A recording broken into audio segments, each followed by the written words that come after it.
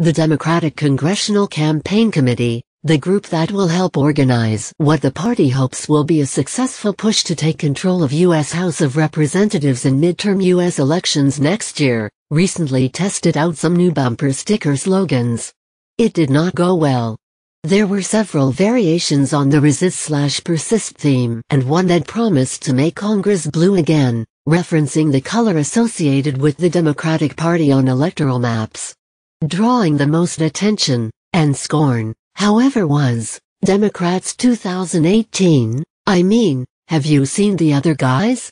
Opposition to President Trump and Republicans has been a uniting and motivating factor for Democrats since last November. It has led to massive protests in cities across the U.S. and a fundraising windfall for many politicians and activist groups. At this point, however, some on the left are hoping for a message that's a bit more affirmative. That offers something to vote for, not against. For them, the bumper sticker was a reminder that the Democratic Party don't have a cohesive pitch to voters. Democrats are faced with a dilemma heading into 2018. Are they willing to stand up for the idea of universal health care, or do they really think they can win with "have you seen the other guys?" Writes Charlie May on the liberal website Salon. Drew Magary of GQ was even more blunt. The political hopes of a majority of Americans currently reside in the hands of a party that has all the strategic acumen of Elmer Fudd and, even worse, still don't realize its shortcomings, he writes. If the Democrats lack a clear vision, if their message to America seems to some like it has been crafted by a committee, part of the reason can be simply explained. A vision demands a visionary. A message requires a messenger. The party's rank and file are in search of a champion, and a rotating cast of Democratic politicians have taken the spotlight in the past few months, only to cede it to the next contestant. Massachusetts Senator Elizabeth Warren gave a Senate floor speech that drew the ire of Republican leader Mitch McConnell, launching 1,000 but she persisted gifes. Freshman California Senator Kamala Harris had her star turn, sparring with Attorney General Jeff Sessions during his recent committee testimony on Russian election hacking. Even Hillary Clinton, who still generates mixed feelings from some Democrats after her electoral defeat, edged in on the action last week, thanks to a snide Republican National Committee tweet accusing Democrats opposed to Mr. Trump's healthcare reform of not offering their own solutions. "Where's your plan?" the Republicans asked of the former Secretary of State. "Right here, includes radical provisions like how not to kick 23 million people off their coverage," she wrote back, linking to a policy paper on her campaign website. Feel free to run w/it. Then there's Bernie Sanders, who rode a grassroots tsunami in the Democratic presidential primaries last year to record levels of fundraising, massive crowds and more than 13 million votes. He is still around, he is still raising money, and he is still speaking to huge audiences. Even though Mr. Sanders will be 78 in 2020, Vox's Matthew Iglesias says he should be considered the party's presidential frontrunner. He is doing exactly what a candidate who fell short needs to do to run a second time, he writes.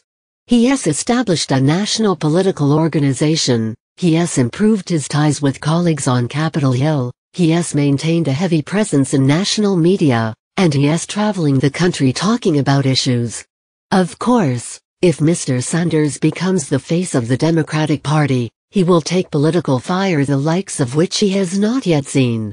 Republicans have generally held their tongues, but the Vermont senator could feature prominently alongside House Minority Leader Nancy Pelosi in midterm election adverts. Democrats vying for the spotlight will be less reluctant than Mrs. Clinton was in 2016 to engage the self-processed Democratic Socialist.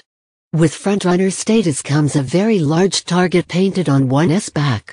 Just ask Jeb Bush. Mr. Sanders' political perseverance is also a reminder that the divide within the Democratic Party that was exposed in the Sanders-Clinton primary fight still exists, even if it has been subsumed, somewhat, by anti-Trump fervor. In a New York Times opinion piece, Former 2008 Hillary Clinton campaign strategist Mark Penn and New York City Democratic politician Andrew Stein recommended their party head back to the center, saying that the siren calls of the left have weakened the party. The piece prompted howls of outrage from progressives everywhere. The whole op-ed is really just an endorsement of centrist white nationalism filled with catastrophically asinine proposals that, if adopted, would enrage most Democratic voters, Mark Joseph Stern writes in Slate. That could be just a taste of the internecine warfare to come. The Democrats had bought in last November, with Donald Trump's elevation to the presidency, continued Republican control of Congress and decimation at the state legislative level, and they've been scraping along the bedrock ever since. While they've overperformed in several special elections in traditionally conservative congressional districts, better than expected results won't stop Republicans in 2018 or Mr. Trump in 2020. Then again, the Republican situation seemed equally hopeless after Barack Obama's big wins in 2008 and 2012. The political wind almost certainly will be at Democrats' backs in the midterm elections next year, even if there is no clear-cut leader giving voice to their cause. And heavily contested presidential primaries, as 2020 will almost certainly be for Democrats, are an excellent way of discerning who has the most potent political message for a party. Mr. Trump himself was evidence of that last year. It is still very early in the game. That is both the good news for Democrats and, when each week in the Trump presidency seems like a lifetime, the bad news.